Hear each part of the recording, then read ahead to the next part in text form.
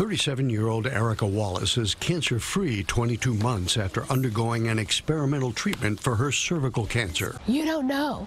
You don't know what tomorrow will bring. Erica's cancer had returned after radiation therapy failed, but there may be a way to make radiation more effective against cervical cancer. It's blueberries. In a new study, researchers at the University of Missouri found that blueberry extract greatly improved the effectiveness of radiation therapy on cancer cells. Drugs have so many side effects. We want to go back to see other natural chemicals which can help us cure or prevent disease. That's because a chemical in blueberries called resveratrol acts as a radiosensitizer, meaning it makes cancer cells more sensitive to treatment.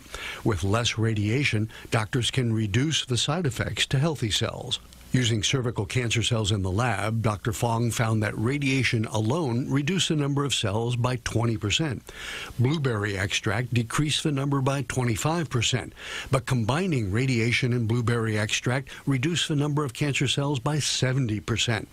In a previous study, he showed that red grapes and red wine also function as radiosensitizers, but blueberries have the added benefit of reducing the growth of new cancer cells at the same time.